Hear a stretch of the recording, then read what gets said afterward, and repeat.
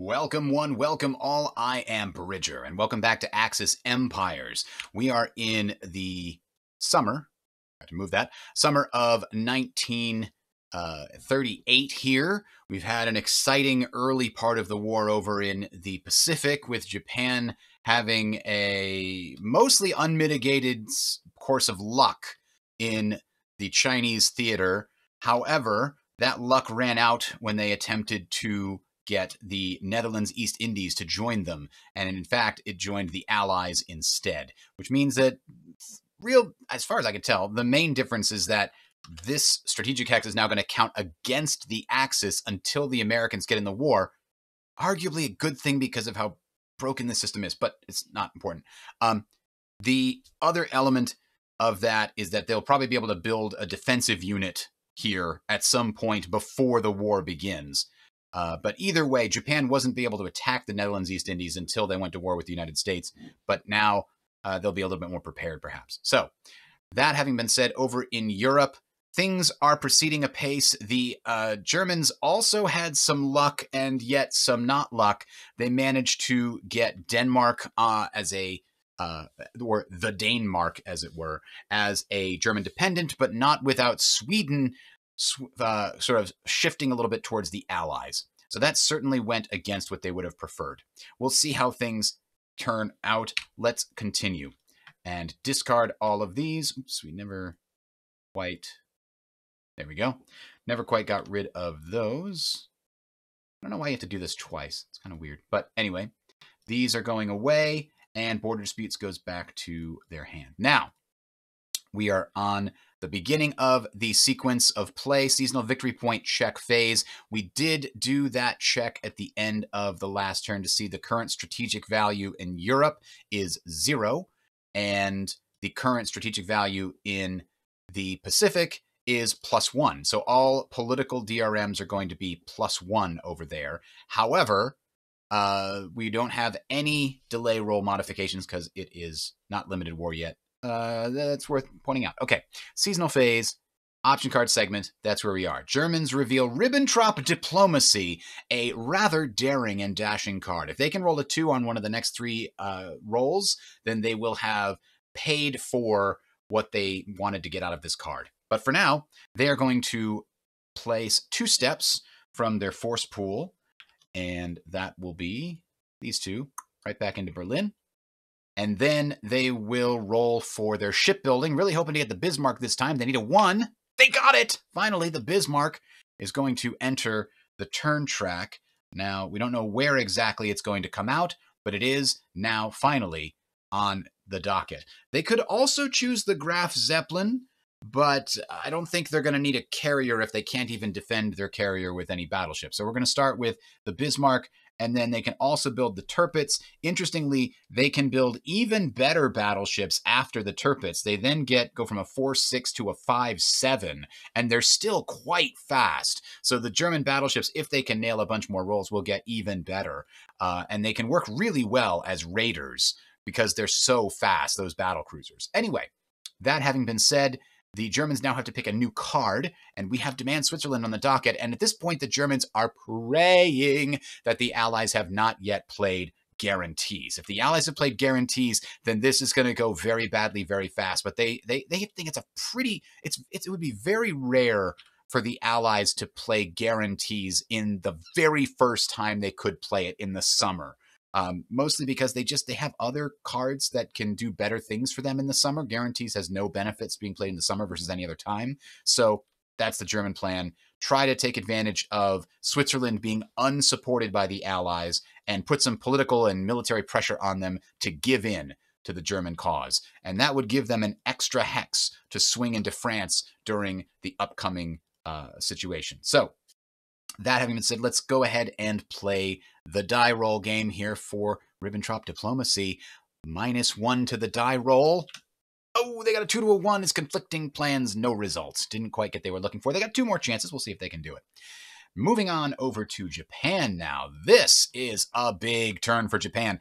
If you're just joining us, Japan has done a very good job wiping out most of the nationalist Chinese. Yunnan is the last remaining, though Hopei is deciding whether they want to join the war. They're starting to lean towards the west now. And Unfortunately for the West, Sichuan has actually just given in to Japan and said, fine, we don't want a war. We'll join you. We're not going to go outside our own borders, though. We're just going to not join the Allies. And at this point in time, the Allies have to figure out what they're going to do about this Chinese situation. If they can put one of these, they need to get the Yunnan units out of there, actually. I just realized why did they do that? Oh, now I recall. They were going to turn these two one-steppers into the headquarters unit. That was their plan. But they also didn't expect Canton to fall right after that. Well, unfortunately, they didn't leave any room to put out any nationalist Chinese. But they're going to try to hold on to this so that the nationalist Chinese can eventually come back out. So let's see what Japan's card is, shall we? Flip and Japanese mobilization, as expected. One Imperial Directive card must be removed. So we've already talked about those last time. I think jet fighters is going away. I think that's another one that benefits you if you go against Russia more. So we're going to make sure jet fighters goes away. So we've got 3 left to choose from later on. And I think we have to remove 1 more before the end. So we really only get to choose 2 of those if at all. So next we're going to add some stuff to the force pool and to the delay box. Oh yeah, this force pool looks way better now that we've got all of these detachments. We've got some colonial units we can add in here. We've got tons more one-steppers. Beautiful. And another colonial unit there. That's the Russian colonial unit. We basically need that to be placed somewhere we're not going to place it by accident. The Russian colonial can only be played if we ever go to war with Russia, which we're not going to do. So for all intents and purposes, I think I might just delete it here. Yeah, we're just going to delete that. We'll remake it if we have to because of some weird situation that occurs later. So they now have a decent number of units in their force pool to build. Awesome. Then, in the Japanese political events segment, they are allowed to voluntarily remove any policy marker they want, thereby declaring war on that particular faction's units. In this case, they are going to be doing that against the British. Oh, they have to pick a new card first. Economic expansion, going to be very valuable for next year. Maybe the tail end of this year, but at the very least, it'll be very, very valuable next year. And the Quit India marker, where is that? That's coming out, I think, tail end. Unfortunately, we got a poor roll on that, so it's not coming out for a while. The Axis, though, last thing they need to do before we move on to the declaration of war against the British is we need to roll on the shipbuilding table. They need a 1 to a 3. Damn, man, that's 3 rolls in a row. They haven't gotten a ship. That's really bad news for the Axis, despite all the other things that are going their way. So now we need to do all of the things that occur when a policy is removed. Really, all we need to do now is remove the lapsed treaty policy from Great Britain, and they are now at war, along with nationalist China. That is bad news for them because they have not rearmed. They're in a poor position here. But in the support segment, we have a couple of things to do. So as far as I can tell, at any point during the support segment, the Axis player can use the base attack or sub-patrol element. It just says during its support segment, so there's no specific time. So we're going to go ahead and use that base attack procedure, the sub-patrol procedure first. So the sub-patrol procedure says that we first select an X boat and have it place in any on-station box on the map. So let's find the on-station box for the Java Sea. There it is, on-station. So we're placing that in the Java Sea because it's adjacent to Singapore. So that's the plan there. And then roll on the sub-patrol table on the right, no modifiers. A 2 is a carrier spotted. Attack the carrier with the lowest speed factor. Beautiful. So now that's actually fantastic. They're hoping to get a good hit here. So in this case, there's only the 1 carrier, the CVL Eagle, the light carrier Eagle, and the Axis naval I-boat here, the submarine, is going to roll 2 dice. So they're hoping for 5s and or 6s. Oh, they got 2 misses. And now the I-boat goes to the Naval Warfare Delay box, if I remember correctly. Yes, it goes to the Naval Warfare Delay box. So it might be back in the near future to run another sub-patrol, but maybe not. All right, we took our shot. We missed with the subs. Now we're going to use the base attack procedure. So during a support segment, the phasing faction, that's Japan, may perform one base attack raid. So we're going to be raiding the fleet that's in the Singapore harbor. We're hoping to catch them in the harbor, and that is what this base attack table here represents. On a 1 or a 2, we managed to catch them in the harbor. On a 3, the skies are overcast, and so we can't really see what we're going in. We can't navigate properly. We miss our shot. 4 or 5, the target isn't in the harbor at the moment. It is out patrolling or something, and we miss. On a 6, they catch us coming in and get the opportunity to either scramble out of the harbor out of our way or scramble out of the harbor into our way in the hopes of fighting us in actual combat as opposed to getting bombed Pearl Harbor style. So, phasing faction has to form a raid task force of ships or LBAs. We're going to form it of LBAs. In this case, of ships. In this case, we're forming it out of the Formosa port fleet area, which is these ships here. So we're going to first roll a die and add 1 to give us the maximum size that this fleet can be. That is the intelligence roll. It is not as good as a normal fleet formation, but it is a 2, so we only get to send 3 ships. All right, well, I guess the 3 ships we're going to send are the 2 heavy carriers and 1 light carrier. I'm a little concerned that we don't have anything to deal with a counterstroke here. Oh boy, do we send a battleship along with them instead? I think we got to. I don't think Japan can afford to take that risk. Let's send one of our battleships along with them just in case it turns into a day action. Because if it turns into a day action, we really wish we'd rolled more than a 2, but I don't think they can afford this luck roll. Can they? They had something else they were planning to do with the luck roll. No, I think this is the time. They really could use a 3 or a 4. Let's find out what they get. Or a 6. Okay, 3. I mean, they're going to take it. Take what they can get. That will let them bring an additional light carrier to this raid, making it a good deal more effective. They were really hoping for a 6 because that would let them bring all their carriers as well as some supporting battleships just in case the raid gets discovered. But in this situation, that's the case. So they've got the raid task force. Now step 2, place those ships in the port hex containing... I'm not going to move them to the port hex. You know what they are. They're coming over here. And... let's see, make speed checks as necessary. They do need to make speed checks because they're coming from Formosa and they could do any attack within the China Sea. So if those ships were at Sarawak or if they were at Saigon here, then they could attack without problem. But because they're crossing a larger distance, we're trying to check to see if they make it there in time for the attack. So let's go ahead and roll for each ship.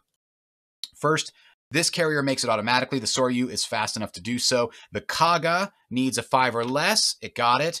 The Ryoto needs a 5 or less. Got it. And the Kongo needs a 5 or less. Got it. Okay, good news for Japan. They did pass all their speed checks, so they were able to make it at this extended range attack without being spotted.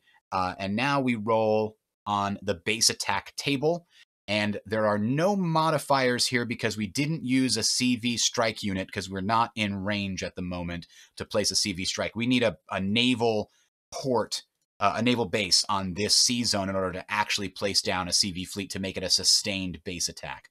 So no luck there, but we will roll to see what we get. We're hoping for a 1 or a 2. Oh, a 5 is the target away. At least it wasn't a 6, so that's disappointing. All right, and because those units were used, they are going to be unavailable during the rest of the turn. I'm just going to leave them over here to remind us that they are unavailable, and they'll go back to whatever fleet we want at the beginning of the very end of this turn, technically speaking. All right, well, that is very disappointing for the Allies, for the Axis, rather. Now, the good news is that the Allies don't have any fleet markers over here just yet, so they can't contest what the Axis are going to do right now. It is still the support segment, so they are going to have to put down their support units. And let me see, how do they want to do this? I think they definitely want to attack Sarawak and get Brunei. They want that port, that naval base that allows them to eventually move units down and attack Malaya and also to do a more direct attack against the port next turn with better potential results. That means they need to pull out their surface fleet and place it in this all-sea hex. And we know when we place a surface fleet in an all-sea hex. We need a naval base of the same nationality on that sea zone, which we have. Formosa is on a dual port that is on, actually triple port. It's on 3 different sea zones, including the South China Sea. And we need a fleet unit path not in the same sea zone. And then that is, if it's successfully placed, it must place a beachhead -1 marker. The British are unable to contest because they do not have an air or naval base close enough, and they have no support units that they can use to contest with. So this is uncontested. This unit is now going to go to the regular delay box because it wasn't contested. Technically, I need to decide what comprised that particular thing. It has to be a minimum of 2 ships, so we'll send out 2 cruisers, since we know the enemy can't respond, to assist with that landing, and then we get to place a beachhead on its -1 side. So let's flip that over, place it here, rotate it clockwise. There we go. I think that's going to be the end of our support segment, unless we wanted to have a CV strike assist with this attack. We can't do that, though, because it is mud. So we can't have the CV strike help us there, nor can we have an air unit help us there, even if we had one. So I believe that is the limit of Japan's attacks against the British. We're going to perform a landing here, which is good. We're going to attack here, which is good. But we don't have the assets that we'll have in 1941 or whenever we declare total war. Then we get a huge number of assets that have been prepared over a long period of time called Operation Z that would let us strike many more places simultaneously. This is very early for Japan. They can only do a limited number of things. So I think we're done with the support segment now. We're moving on to the organization segment. They can combine up some units, and I think they might do that. So this flips over to 3, but maybe what we want to do is flip this. We want to attack this now. If we want to do that, then flipping these units doesn't make a ton of sense. Let's think about this. These guys aren't going to be available for that attack, so I don't think that we want to worry about that. For now, we're going to send this back to the force pool, and we'll have some significantly stronger defensive force here than we would otherwise. Instead of 3, we now have 4. So that is probably the extent of our combinations as Japan. Now, we are going to move on to operational movement. So from Formosa, we're going to use, where's our convoy? Our convoy's over here. We have to remove our convoy over to here. And then from Formosa, we will travel to the port on the beachhead during operational move. We will also move, let's see. I think we want to just move everybody down here and then have 1, 2 to there. Yep, that looks correct. I want to kind of leave this unit up here in Wuhan, because if the Allies happen to get an Allied support resistance result, they could just snipe that detachment and then Wuhan would go back into Allied hands. Oh, but the problem is if I move everybody down, then I can't occupy Changsha, and the nationalists can pop up right behind me. That's not okay. So we'll have to avoid that possibility. We'll have to leave a unit there in Changsha and hopefully put down a detachment or something there later. All right, I'm kind of tempted to remove the logistics marker on a future turn and move it further inland, because this is not a great spot for it anymore, but I can't remove it just yet. I have to wait until the very next one. In the meantime, we still get to put some stuff on a coast. Well, not necessarily. I'm thinking we might want to put it over here and bring it down there. So we could remove this and have this unit walk over. It's a bit dangerous to do it this way. Or not. Yeah, I got an idea. Yeah, we're going to remove this during the logistics segment because we don't want... In Nanking, if we put reinforcements here, the best they can do is quickly ride the rails to the north. They can't go south, and we're trying to fight in Yunnan. So I think we're either going to use the logistics marker down here in Papua, or we're going to move it over here. But now that we have Canton, we can fairly quickly shuffle reinforcements by navy route over to Canton, and then back up into Yunnan. Whoops, I didn't mean to move them. Okay, so that's the plan for operational movement. Do we have any other operational moves? So maybe the air units need to move further down. They can go in a port, so this seems like a perfect spot for them. They can now cover most of the, I think I want to relocate them to Hong Kong when we get a chance. 1, 2, 3, 4, 9, exactly 9 from Hong Kong to Brunei. So if we have them in Hong Kong, they can assist up here, or they can be relocated via air to assist the defense of Brunei at some point in the future. All right. Now, where do we go from here? We look around and determine if there's any other moves we have to make. I don't think operational is done. Okay, so we're going to do one attack right here. We know that we are 4-1 with raw odds, and they have a city hex, and they have a limited stacking hex, and those two are counting against each other. So we apply a city hex in our favor and a limited stacking hex against us. And just so you're familiar with how that looks, if I can find it, there we go. Over here, you can see the terrain effects chart that tells us that a city gives 1 shift to the left and a limited stacking hex gives 1 shift to the right. So why does it give 1 shift to the right? Because limited stacking hexes represent small islands, like Iwo Jima, for example, or in this case, it's a small peninsula / island of Hong Kong. And that is a very bad place for defense because you have nowhere to fall back to. If anything goes wrong, you can't fall back and recover and then reform your line. You're just going to lose. So that's why it's counting against them. So 4-1 with 1 shift in our favor, 1 shift for the city against us, and 1 shift for the mud against us. So we roll the die. It's a 3 on the 2-1 or 3-1 table, which is a DR1, which is perfect for Japan. Sends that guy packing, and one of these units walks in and conquers Hong Kong. So now we look at the strategic hex tracker, and we get to add an extra one for the axis on, why can't I find it? Oh, that's weird.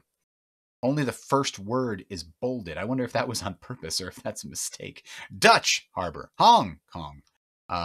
Those are the only 2 that are there. Anyway, that has been acquired. So on the following phase, we're going to maybe get axes tied here very early. I want to see what that does, and I kind of don't at the same time. I don't know that that opens up any good things for the axis. All right, so that being the only attack that Japan was planning for this turn, we're now going to move on to reserve movement. In the reserve movement, this unit can walk in and capture Brunei. And that is beautiful, valuable. We've got a port right there. And then also in reserve movement, we can use the convoy one more time to send this unit down to Brunei as well. I'm wondering if we can try to take our heavy hitters down to somewhere over here to help against Singapore, but I think we keep the heavy hitters here to try to finish off Yunnan as fast as possible. We're doing very well in China, and pushing that advantage might be the best option for us. Anyway, that looks like it's going to be the end of the Axis phase here. Final administrative phase, war and peace, conditional events. No, I think they're done. So we're heading over to the British in Europe, and we're going to grab whatever card they've got, the Little Entente. So Ribbentrop diplomacy is being countered by the Western allies negotiating with the Central European countries.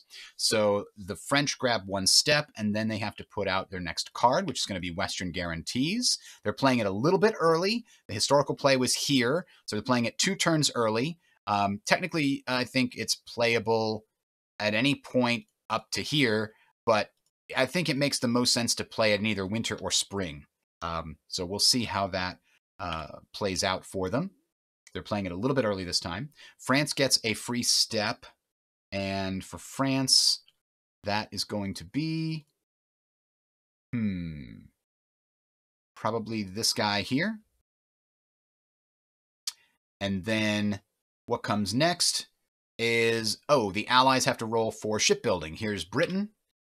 Claimed it, yep. France on a 1? Nope. U.S. on a 1 to a 3? No. Okay, some luck for Japan there that U.S. did not nail their shipbuilding. Now, we got a political event segment for Little Entente. Diplomatic success could be, yes, it is a diplomatic success central, which means that the British roll on the central area table right here. 4 down to a 3 is Czechoslovakia. The Allies are going to add an influence to Czechoslovakia. Well, that is going to be a bit of a thorn in the Axis craw here. We'll see how badly it hurts. Ideally would have been Poland or maybe even Hungary or Austria would have been slightly better, but let's not split hairs. Now that we are aware of the Japanese intentions on the Pacific map, the West really has to ask themselves, what are they going to do here? Does that change their card play, actually? I didn't actually think about that. When did they get their first surface fleet over here? Card 5? No. They must have already put it in the delay box. Or did we just add it to... No, we put Western Guarantees up there. I'm sorry, I take it back. They've already got their home fleet. It came out with, I think, card number 2. Yep. And they will get Force H during the outbreak of war, when pre-war ends or military victory is applied. So for now, they have to decide if they want to send this surface fleet over to the Pacific. That would be very... Well, no, actually, they can't decide that right now. I'm sorry, I take it back. I'm thinking of the wrong thing. They can decide that when they play French mobilization, no sooner. They have to wait for a Pacific commitment to send that that surface fleet marker over there. What they can decide is whether they want to send some more ships over there, and or what kind of ships they want to send. So they can already see that the ships that they have would not be super valuable. Ooh, sorry, I just realized. Technically, I haven't played with SK before, so this only just occurred to me. The British could have used a scratch defense fleet to try and contest the placement of the Axis fleet there, and that would have stopped the beachhead landing, potentially, if the Allies had won. Now, the chance of them winning is pretty low, because they would have only been able to bring one light carrier, a battleship, and maybe a couple of cruisers. The Axis were going to be bringing a lot more. Let's find out what the Axis would have been bringing to the fight. I kind of set these guys aside as a possible thing, but let's redo it. They would first, when they were placing this unit, have to roll an intelligence roll to see how many ships they could bring. And they would have been able to bring 3 plus 6.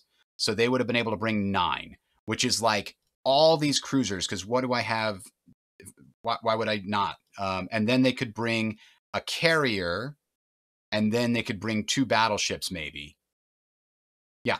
So that would be the force that's coming to escort this landing, right? The Japanese don't have any reason to hold anything back because they know the Allies don't have any offensive power. And so they're bringing everything they can bring to bear, and the Allies have to decide if they're going to fight 2 battleships, a light carrier, and 6 cruisers with what 1 plus a die roll worth of ships. They might not even be able to come with this much stuff. In fact, the odds are that they'll be able to come with maybe 3 ships instead of 9. So I think the Allies simply would not have contested this. The odds were very much against them if they tried to use a scratch defense fleet. If they could have used a full surface fleet, then they would have been 6 plus a die roll, and they might have been close to parity with the Axis. But as it stands, only coming in with like 3 or 4 cruisers, or like a light carrier and a battleship and 1 cruiser against all those Japanese cruisers, which are considerably better, by the way. All the Japanese cruisers roll 2s, whereas the Allied cruisers only roll 1 die. So the Japanese cruisers considerably better, although they are weaker on armor for the most part compared to the Allied cruisers, it looks like. No, it's about the same. The Allies have a couple of slightly heavier cruisers, the 3 defense factor cruisers. They have half heavy cruisers, half lighter cruisers, I guess. Anyway, I think we're just going to call that a push. The Allies decided not to intervene because the scratch defense fleet would not have been able to form with enough forces. Anyway, now that we've got that figured out, what ships do we want to send down there to help? We can send ships down there, and they can come back in time to defend against potential case yellow invasion of London. So what ships do we have available here that the West could send down? So we've got not quite as many as I'd have thought. I think because did we already send any? Yeah, we already sent some down last turn. So maybe now that we know that it actually is for real happening over there, they definitely send the Courageous for 2 turns on the turn track here. They send the Courageous down, and they send the Hood and the Nelson and maybe 1 more battleship here. They're going to leave some behind just so they don't get fully caught with their pants down. Enough to keep the German Navy in check in case something crazy happens. But I think technically what people have said, you can send the entirety of the home fleet down there and just not worry about the German Navy at all. I'm going to play more practically because it makes more sense. And that will be the situation we're dealing with here. Okay, so the Allies have done that. And now they have to decide. They've decided on their next card. I think that's all for them. Let's head over to the Pacific because now the West on the Pacific map has a lot of decisions to make. They revealed the card League of Nations, and they're kicking themselves for not playing British rearmament at this point. Now they can apply European commitment. That means if they wanted to, they could send a fleet back to Europe, but they don't have any fleets to send, and they definitely don't want to. They do get to add one U.S. convoy to the delay box. Goody. And then they have to decide on their next card, and they already failed the roll for the shipbuilding. So let's take a look at their options here. They've got Scratch Offensive. Caught at close range is a nice thing they could potentially use. Surprise Attack lets them move those units around. Global Raiders, let's see. During any naval construction segment when a war marker is in the Western Offensive. Now I understand how Surprise Attack should work. You break down a headquarters on a previous turn. Or, oh, okay. Also can be picked up from the delay box. It's weird that they even allow you to do it from the map. Support units coming from the map does make sense. So this is during a replacement segment. So it's before support. So they return to your force pool. That's pretty good. We got to remember to keep that in mind. But anyway, we're talking about a fall Commonwealth mobilization. It has to be, right? There's nothing. This is where they get their surface fleet. It gives them a step. It lets them put out some important bases over to give them a line of communication over to Australia. I don't think there's a better option here. So I think they're definitely going to make that their pending card. They really need to. It gives the British a lot more options.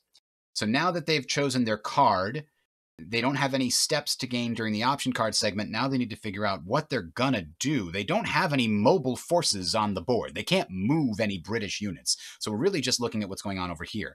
And as discussed earlier, they're gonna combine, that's weird, they're gonna combine these two Yunnan steps and turn that into the Nationalist Headquarters unit. So that is going to be very valuable, but brittle because it's not really covered by much at the moment. So, they do get to build a single unit of their choice before that happens. So they can't build a nationalist unit there because it was fully stacked. That's kind of somehow they accidentally screw themselves over there. But they can build this expeditionary unit here, and then they can figure out where that's going to go now. So now that we're done with all of the proper moves here, we can have this guy, the HQ can fall back one step. This guy can move forward. So now they have a total of 5 defense there, including the headquarters. And that's not too bad. So that's probably all they want to move here. They don't have anything they can do with support units. The American subs, unfortunately, cannot participate at the moment. So that's probably going to be it for them. They get to the conditional events phase, and this is where nice things happen. If Britain is not a pack, they get to build a British step.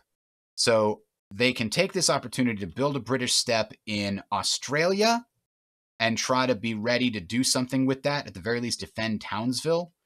They don't have to necessarily worry about this unless the Japanese bring their surface fleet back very, very early with a low roll. I think, however, they're probably going to build a step. Let's see what's available here, actually. They can build an Australian step or an Indian step, or they can build one of these 111s. But these are also their detachments, which they're going to need to put out. And they don't get a lot. Oh, they do get some units. They get some more colonial units, and that's about it. So an Australian unit or an Indian unit. An Indian unit can actually go somewhere, so it has to be built somewhere in India, as I recall. So we're going to put it there. And then the nationalists can build one, and they can build their EXP unit here as well. Remember that the countries that have EXP units are allowed to stack with each other. The EXP units ignore all rules, but normally minor country steps cannot stack with or attack with each other. So this way allows the allies here to work together, these different Chinese groups. All right. So, I just realized something. I think this can act as a replacement location if it's placed here. Now, that's not a good spot because the Japanese can attack it and it's going to be on its own. It's definitely not something they want to do. But if they could ever build a line of like units like here and here, then this unit could be standing inside Kiangsu, and I think a supplied headquarters inside your home country acts as a reinforcement location for that country. That's really where Kiangsu has a problem. Oh, you know what? The Axis gave up Nanking. I misremembered how that ordering would go. Somebody was looking at me going, what are you doing, dude? So let's say that they properly, moved that unit over during the operational and reserve movement phases. Let's not let Japan be that dumb. So this is definitely going to be the situation. This is going to be the situation here. So what else can happen? I think that's all they can do. They got the British unit added, and now there is one thing that happens at the end of this turn.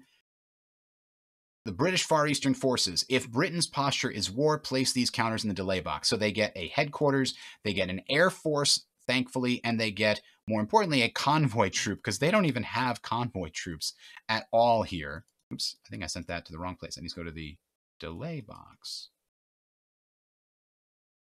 There we go. So they can't even move units across oceans if they wanted to yet. They might be able to soon, but not yet. So that's going to be the end of the British American on here. Now we're going to go over to Europe and find out what the Soviets had up their sleeve. It's their Eastern Bloc. This is, everybody's playing diplomacy here. That must just be my my personal inclination is summer of 1938. That's your diplomacy time. Technically, the Allies could have played a support Republicans in Spain during that moment. It might have been the right call. They went with the Entente instead. I just kind of chose that for them. So Eastern Bloc, Russia is going to get one step. And in this case, let's put it right in Smolensk. Then these guys are going to combine, but that's after. Now they got to pick their next card. We had a plan for them. It's Demand Baltic States, which could backfire. We'll see. Then we get the Eastern Bloc. Political events roll -1 is a 1 is conflicting plans, no result. Too bad. Next, they are going to do the combination that I referred to a moment ago. That's going to go back to the force pool. And this guy is probably going to try and figure out where he should be. We want him to go 1, 2, and then 3. That's probably, if in case we're worried about a German blitz through the Baltic states, you want to have something on that rail line. That's just very important. Similarly, we're going to want something on this rail line here if we're worried about Romania joining the Axis. We have time to worry about that later, but I like to get started. So the Russians are now going to try their naval shipbuilding. They needed a 1. They got a 3. So let's head over to the Eastern Russian forces and see what they've got.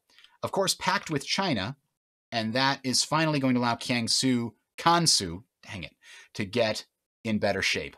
So pact with China means that these are all going to the delay box. So some new forces for the Kansu Chinese. And then they're going to pick their next card. Did they have one? Yes, aid to China. They're going to send extra aid down to the nationalists and try to help them build up lots and lots of steps if they have replacement locations for them. Then during the political event segment, they're going to roll a die and try to make something happen. 5 to a 4 cabinet crisis table. This is very good for the Allies. The cabinet crisis table is essentially representing the chaotic nature of the Japanese, and this could do some bad things to them. The government is in a bit of a disarray. The Army and Navy are fighting. Something's going on. Let's find out what it is. A 5, no adjustment. Wait a minute. No adjustment. That's right, because it was a 0 at the beginning. Is called a power shift. So power shift is one of the only ones that's actually kind of good. For the Axis, if the Japanese government marker is holding box, the Axis faction may flip the marker over. So I don't think it's there, however. No, it's not here. It must be on the turn track somewhere. Yeah, it's coming back at the end of the summer, and then the Axis can decide where they'd like to place it. It's probably going on the Navy, but it might go on Army if they really want to try blitzing into China, which is working out pretty well for them so far. So unfortunately for the the Eastern Soviets, that did not have the effect they would have preferred. It has no other effects there. However, they do get to build. Do they have a Chinese step to build? No, but they can break this guy down, flip him over. Oh, no, they can't break him down. Not yet. They're going to have to wait a little bit because they'd already built him up by mobilization. So they're going to have to wait until they get those reinforcements to build the other option. Other option in this case, meaning the headquarters. Okay. So that seems like we're done with the whole turn. Let's go do some delay rolls, and then we should be done. All right, let's start with the Naval Warfare delay box. Let's see how long it's going to take for that I-boat to come back. A 3, lucky for the Axis. If it was a 6, they would have taken a lot longer to come back. So now they're going to get it here in the beginning of fall. Meanwhile, we've got a couple of rolls here. Ooh, very, very good for the Axis. They get their headquarters there. They get their logistics marker back right away. And then they've got 4 and 3. So not great on the surface fleet, but also not terrible. And the troop convoy is becoming available soon. Now, let's check out what the Allies are doing. 2, 4, 6, 2, 4, 6. I'm going to drag this down for these. 3, 4. So we don't really care. You know, they don't care much about where that is coming. That troop convoy is a bit more important. And unfortunately, 6, 1, 2, 3, 4, 5, 6. Do they want to roll on that Air Force to re-roll it? Oh boy, howdy. I don't know. I don't think they do have an air unit on this map. I think they want to re-roll the Air Force. The Air Force is their only chance, so they're going to re-roll the Air Force. A 6 down to a 2. Do the Axis want to fight that with their own luck marker? Probably not. I think they're going to save their luck marker for another time. So now the Air Force is actually coming out 2 turns from then. However, we're going to have to re-roll the luck marker here in a second. That was the 6, and this is a 4-2. And then the last one was a 3 for the headquarters, which I don't know how effective that's going to be. And then the Allies get one more luck. That's 6. Whoa, 1, 2, 3, 4, 5, 6. Good news for Japan. The Allied luck marker's gone for a very long time. Soviets are 1, 4. So Soviets get back immediately. And then these two come back right here. So that's the end of this turn. We do have the Bismarck to determine. 3 plus an 11 is a 14. And this is summer. I forgot to move these guys out. There should have been one more battleship out there. We'll get to that in a second. 4, 8, 12, 13, 14. So the Bismarck is going to be available in late 1941. So that's not too terrible. Meanwhile, let's put these where they need to go. The American ships will need to go in. We're just going to put them in not Honolulu. And then the Axis will go where they go. And the last thing that happens is all these ships sort of return to base at the end of the turn.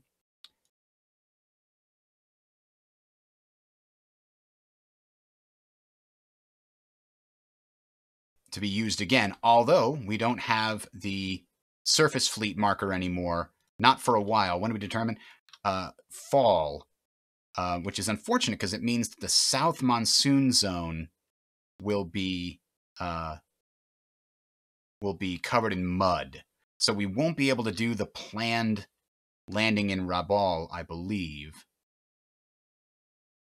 When did we see that was going to be? It was going to be September. Do the Allies want to re-roll that surface? The Axis, 1, 2, 3. It was a 4 for the surface fleet. Yeah, so this is the weather when our surface fleet returns. And we were hoping to land down here in order to put a logistics marker down there or something. Now, I'm thinking we could use it to land over here and then march south to try to take Singapore. If we can take Singapore, it really limits what the Allies are going to be able to do. They're going to have to get Christmas Island, and then they're going to have to get Darwin, and then they can kind of bring stuff this way. But for now, they really can't. I think we're going to hold off on using the luck marker. It might be better used against the Chinese, even though I'm not super happy with how that turned out. All right, we're done with May, June. Let's go to June, July on both maps. And you can see that keeps our mud weather here. And while we'd really like to do something down here, we won't be able to. Back to Europe. We've got the Axis rolling on their diplomacy table. They're really hoping for a 3. Oh, a 4 to a 3, conflicting plans, no result. And I think that's going to be it for them. So we head over to Japan, who has some things to consider. Now that it's Mud, the savior, Mud, the savior of the nationalist Chinese, they have to decide what their plan of action here is. They'd really like to smash this. They have a card thing to play. No, they've got nothing on their cards. So they can't place an air unit over here. That's unacceptable. That's not going to happen. When is their air unit coming back, actually? They didn't get it in their force pool yet, right? No, they still have the CV fleet. And means we're going to be able to make another base attack, which actually reminds me, do we want to move the British fleet? These need to go to, what is this? Yeah, these need to go to the force pool. These come out and need to go to the British fleet. So I think now you have to determine, do the Allies on their turn move their fleet out of Singapore? If they leave it in Singapore, the Axis are just going to keep launching attacks against it. And heck, they might even be more successful this time. However, if it's not in Singapore, it can't contest a landing that's going to be coming in the near future. Yeah, considering the Allies knew, well, the Allies actually didn't know last turn how long that surface fleet would be out of action when they were making this decision. They could say, guess, and hope that moving their fleet out would make more sense. But at this point, if the Axis got really lucky on their surface fleet and they got it back, oh no, they knew the weather was going to be bad. That's right. So if the weather is bad, they can move their fleet. If the glove fits, you must acquit. If the weather is bad, you can move your fleet. So I think the Allies are going to move their fleet back to Calcutta. And that will be, just to avoid getting raided by the Axis for the next several turns. And then what's going to happen is when they get to this autumn turn, they'll move it back down to Singapore because they know that the following turn, the Axis have the ability to land near Singapore, and they're going to want to be able to contest that. They're also going to be able to do it with a lot more potential ships, including some air units, maybe, potentially, whatever is going to happen there.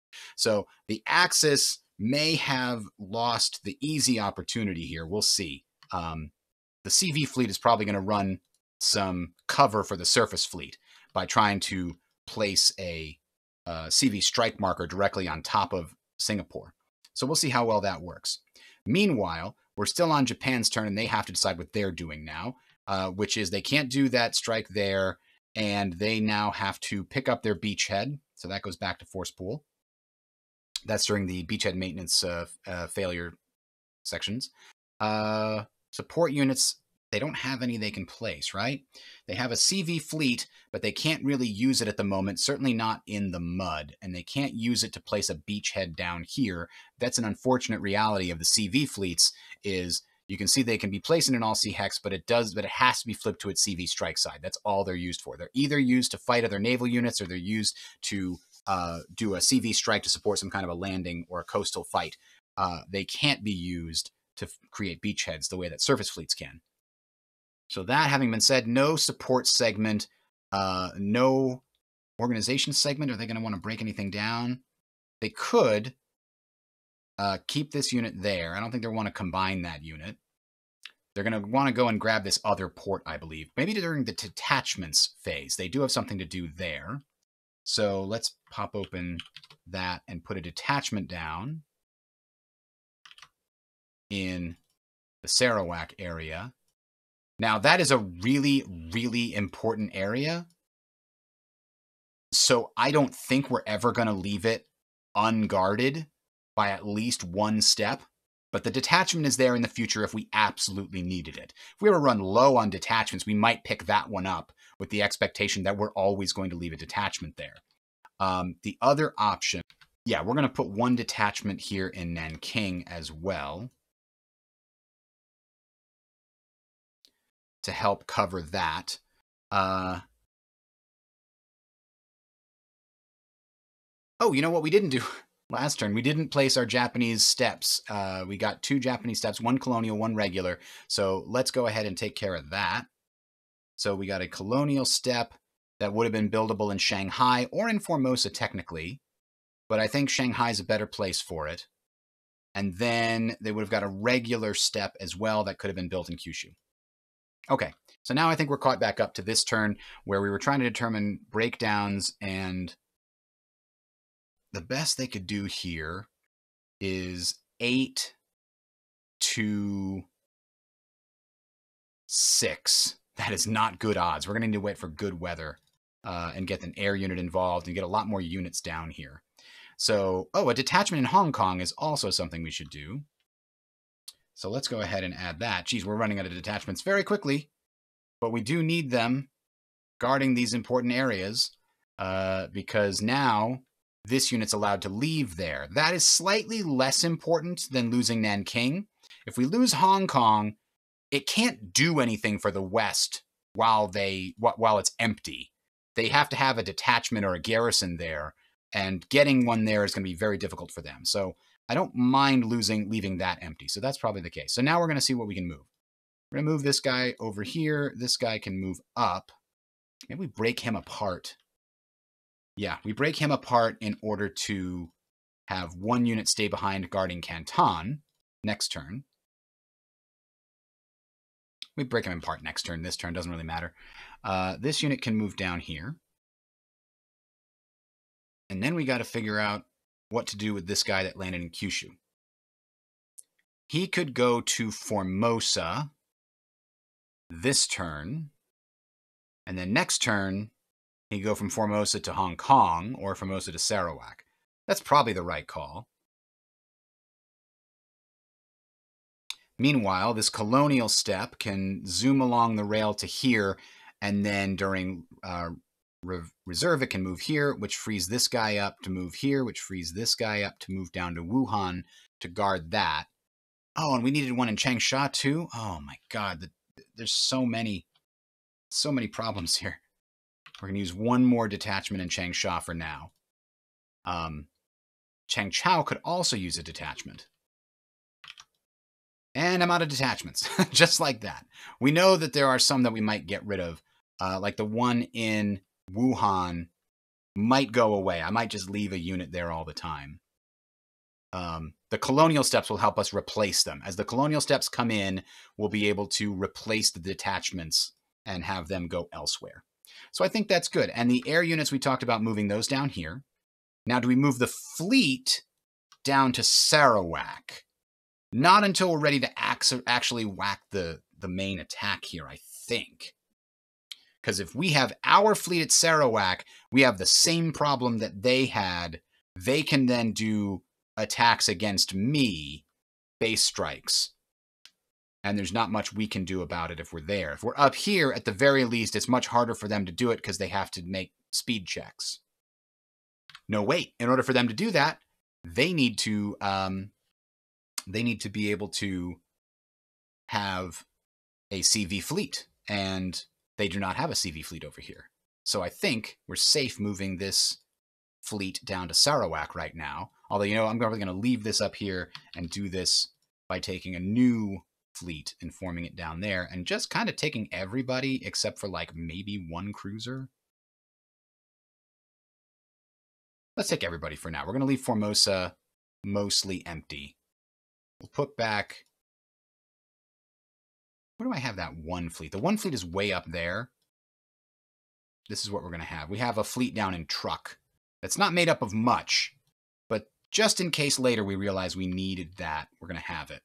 So we've now got our fleet down in Sarawak, and I think we're good to go on all of our operational moves. I don't have any attacks yet because mud weather is making that really bad for us. Oh, operational move. This guy goes here, and in reserve he goes here, and now we've got another port where our air units can potentially go. In fact, these air units can rebase anywhere, as I recall. I think we're going to rebase them to Sarawak itself because that will give us more options with regard to... in fact, we could have these air units do that. Yeah. These are the air units I want down there. And then I want those 2 3-4s over here, because the 3-4s, they don't even need to have 2 of them, actually. We can rebase one of them down to there. We only need one kind of close to the Chinese front that can act as an air support marker, as a task force or an air support marker up there. But the LBAs down here will give us options to attack this, not with base strikes from our fleet, but with air strikes from our air units, which might be just as effective against that. Okay. Meanwhile, we're now going to look at what our reserve moves might look like. Do we have any reserve moves? That guy's going to stay there. That guy was going to stay there. Actually, no. These guys can slide down. We're going to leave this detachment here and bring those guys down there. In which case, we didn't need this detachment here. Again, I give myself leeway while I'm playing to try to keep this thing fast for you guys. The Formosa step is kind of stuck there, unless we wanted to use a scratch convoy to send it down to Sarawak. But I don't think we do. I think we want to use nothing. Oh, you know what? We could move this guy in reserve down to Formosa. So now we've got 2 guys in Formosa, and we can either send them down to Sarawak or we can send them down to Truk. Because we know that the weather down here is going to be real bad when our surface fleet gets back. Specifically, it's going to be bad for 2 turns after our surface fleet gets back. So we're going to need to use the surface fleet to try and do something over here. That's the plan. All right, next up, we're at the conditional events phase, so we get another allied colonial step, which we're going to put again. Can we go in Formosa this time, get a little bit closer to the front? Or... yeah, we'll put it in Shanghai. And then a regular step is going to go in Kyushu. We're running out of steps here. We're going to have to start building up the Kwangtung army at this point. But don't worry, next summer we'll get more Japanese steps. And we'll probably get some killed in the winter while we go in the offensive against the Chinese. All right, that's Japan's long turn. Sorry for that. Now we're going to go over to the west in Europe. They've got their diplomatic role. A 2 reduced to a 1 is another diplomatic success in the central. Let's see what that brings us. 3 minus 1 to a 2 is Austria. It's going to cancel out the Austrian influence. That is not great for the German plan. That's pretty bad, actually. They were really hoping to get Czechoslovakia again, Germany was, because it would result in a no effect from the Allied role. So Ribbentrop diplomacy really letting us down, whereas the Little Entente is doing a good job of convincing these guys in Central Europe to, maybe it's going to hit Hungary next, and it's just going to run the gamut. All right, but that is going to be it for the West up here. They've done everything they can. They put some ships on patrol, sending them south along through to the Pacific. So let's see about the options for the West over here. They don't yet have the aid marker, right? That's coming back where? That here? Yes, aid to China is next turn. Then they can start rolling to get extra Chinese steps each turn. In the meantime, they've got League of Nations, which is going to give them some free steps later on. And do the British have their convoy? No, they don't. That's still on the turn track coming back here. So the unit that's here in Bangladesh, it can't even It can't even actually, like, get down to Singapore to help because Siam is in the way. So it can't take the road path and it can't take the naval path. Well, that's not great for them. I mean, they built it up. They're trying to do what they can. Meanwhile, here's the thing for the Allies. They don't want to attack. The Chinese nationalists definitely don't want to attack in mud. What they could do here is really fort up, right? This guy could turn into a porta-fort, and then this guy could back up one. And this is pretty strong, but they can't build any new nationalist units, which is unfortunate.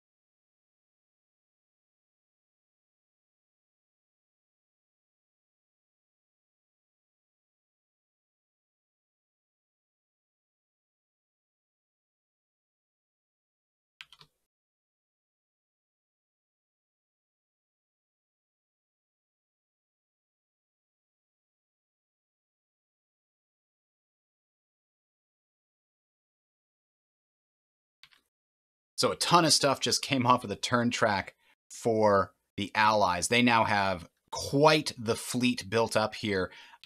It definitely rivals the Axis fleet that they would be fighting, but the Axis has the ability to use their fleet. That's the real difference. I did put the air units for the Allies in Singapore because they're a scratch defense fleet with an air unit, if I recall correctly. And they also have the ability to use an air unit because they do have one in their force pool. They just got it here. So they have the ability to play an air unit to cancel some kind of an attack. So they certainly have that option in the near future. All right, sorry about that, folks. We lost a little bit of the Russians. They rolled their 2 dice options and they got no results. So now we're back to here. I did a little retconning as well with the British, who are going to have some air units stationed here because they just got one off the turn track. The other one was sort of their reserve unit that was over in India earlier. We're going to have them actually join the defense of Singapore because they do have an Air Force unit that they can use to contest it. So I think that's a good place for them. Those Air Force units can't be like super overwhelmed the way that the fleet could have been on a previous turn. Also, a bunch of British reinforcements just showed up. So even though the Japanese have a bunch of ships, now the British also have a bunch of ships of their own.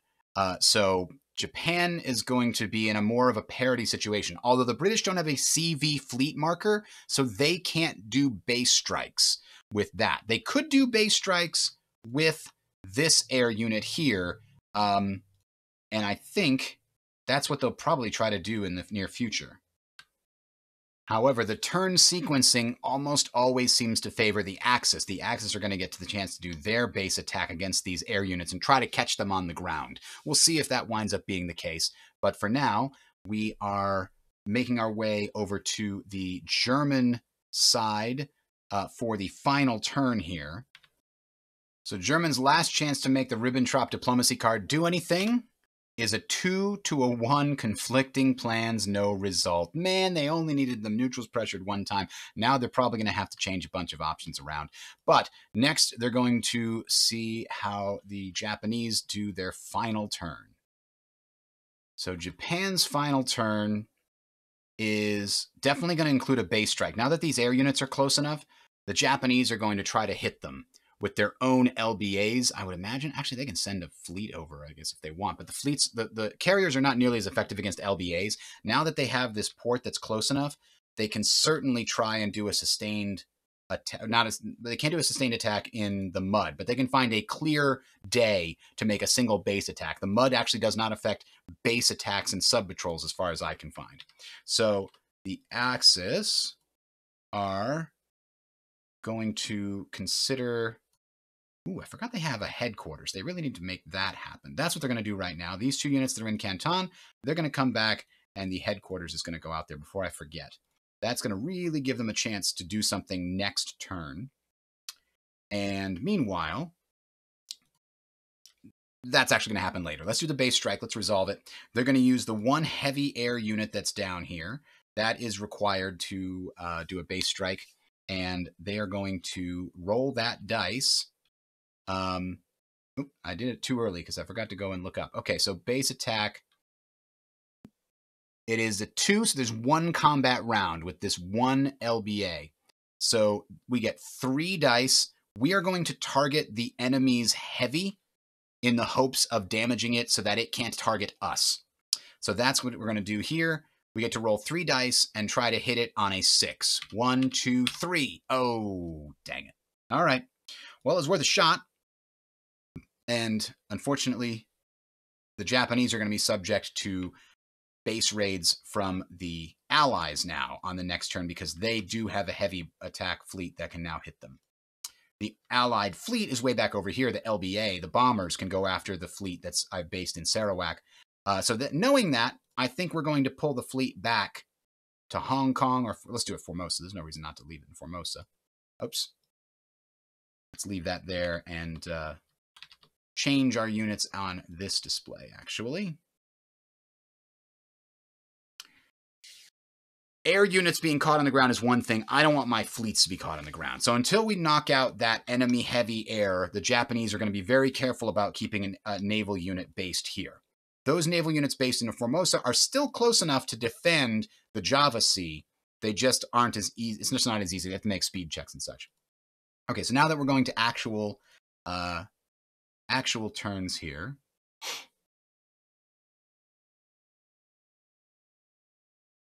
I think we want to do this, and we want to do that, and we want to do this, and this colonial unit can come up to here.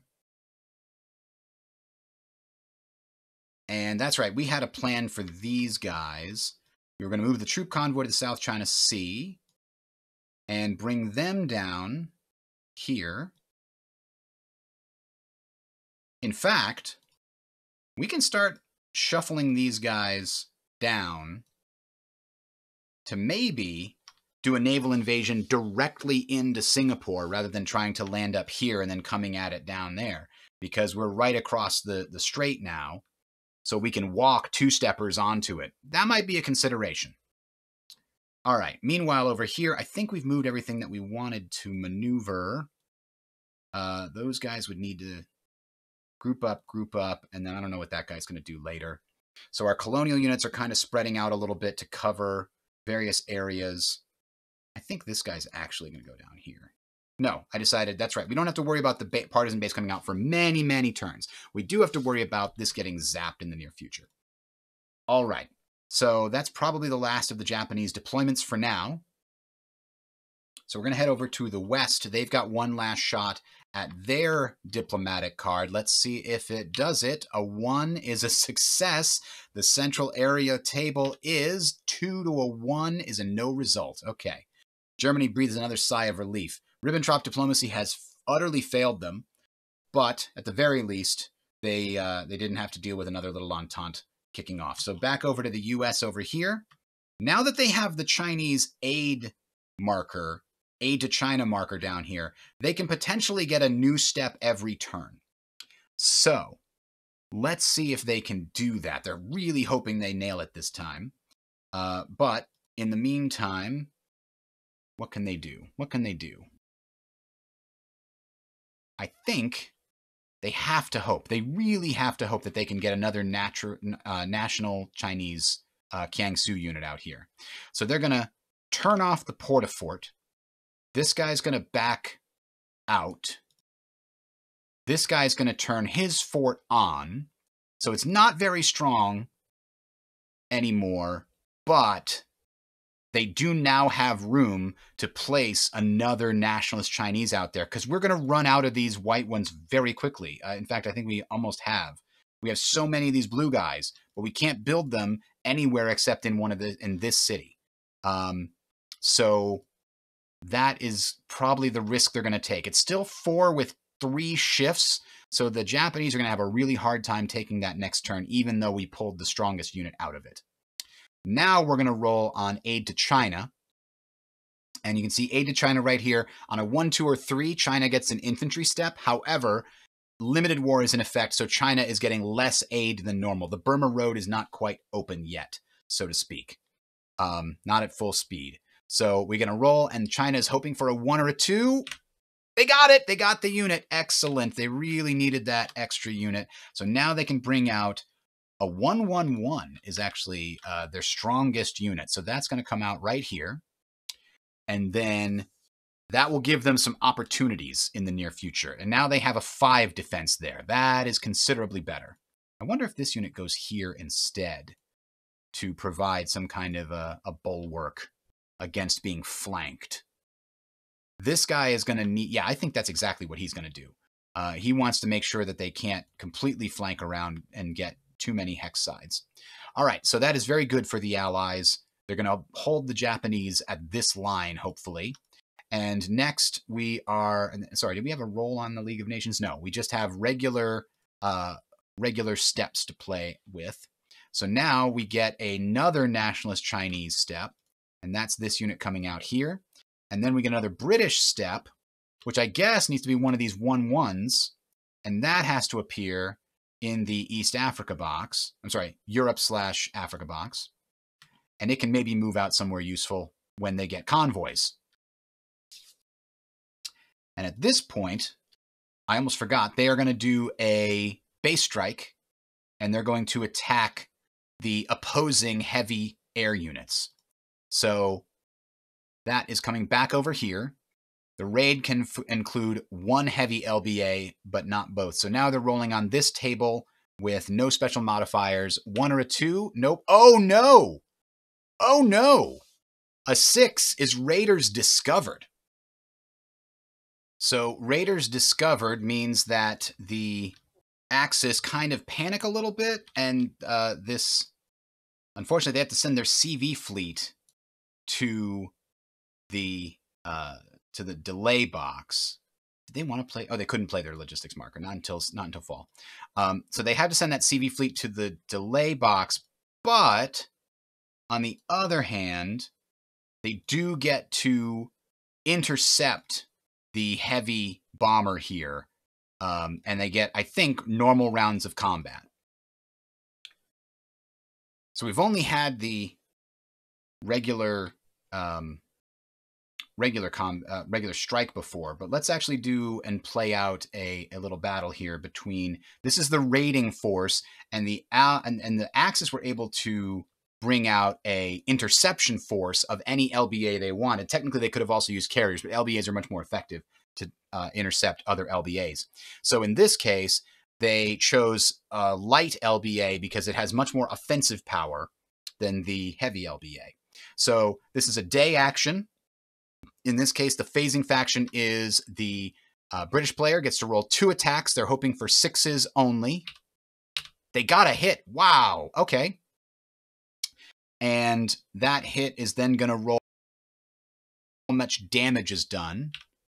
Another 4. So that is actually going to destroy this LBA. If it had been a 2 or 3, it would damage it, but it's actually going to destroy it completely, which means it's going to go onto the turn track for a little bit, if I'm not mistaken. So, but before that, they get to hit back with 4 shots. 1, 2, 3, 4. No 6s. Very disappointing for the Japanese pilots. Going to need to go commit seppuku. But in this case, if the total equals, yeah, we got the defense factor. So the end result is that this guy goes into the destroyed box, place LBAs in the delay box. So they properly caught on to the raid. They intercepted them and then got royally destroyed by the, I don't know, heavy mosquitoes maybe that were coming in on the bomber raid. There must have been some really good British coordination there. Maybe they brought up some interceptors just the right time to help fight the Japanese interceptors. Either way, that's disappointing for Japan, but they only lost a light LBA. their heavy LBA is still here, so they can still conduct raids against Singapore in the near future. So the 6 is still overall good for Japan. It just could have been better if they managed to get some hits in that. All right. So now I believe we're definitely done with the nationalist Chinese and the West. So we go over to Europe. For the last roll on the Soviet Eastern Bloc card, they've rolled several times. A 1 is another no result. What about this roll, Russia? Can you get this pact with China going?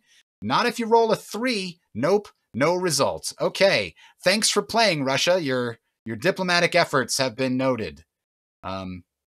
Yeah, not sure what they're going to do with that, but... Oh, I forgot to build another unit again. The Japanese units should have been a 3rd colonial unit, which I think we're going to place in Formosa. And then we would have had another unit we could have built up in Kyushu. Okay. So now that we've properly done all that, we gave the British and the Nationalist Chinese all of their steps. Chinese got 3, British got 1. Nobody else got any steps. So I think that's going to be the end of summer, ladies and gentlemen. That summer took a long time. I was really hopeful that we'd be able to get to 2 seasons each for most of this pre-war period in Europe, but I think we're going to be reduced to 1 season per video for the foreseeable future. So let's do our quick delay rolls here. We do have really just one. The CV fleet. That's right. In order to conduct the counterstrike or the Raiders Discovered event, the Axis had no choice. They had to throw their CV fleet into the delay box, not the naval warfare delay box, at least. So let's see. They get a 1 and a 6. Okay, so it's really good that they get their CV fleet back, but it's really bad that their best interceptor is going 6 ahead on the turn track. They're going to have to rebuild those things, train new pilots. That was all their best, most modern Zeros. Now they're using the older ones in all of these fleets here. So, or the LBAs, I should say. All right, that having been said, we advance the turn marker as one of the last things that we do here. And a lot of this stuff needs to get put out. I'll do that right now.